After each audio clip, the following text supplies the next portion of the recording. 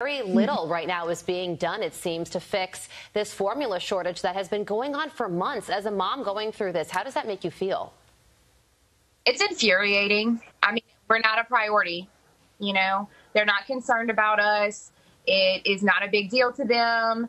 They're not worrying how to feed their babies. They're not worrying how to feed their children. It's not a priority to them. And we are continued to being shown that the American people are not the priority right now, much less our babies.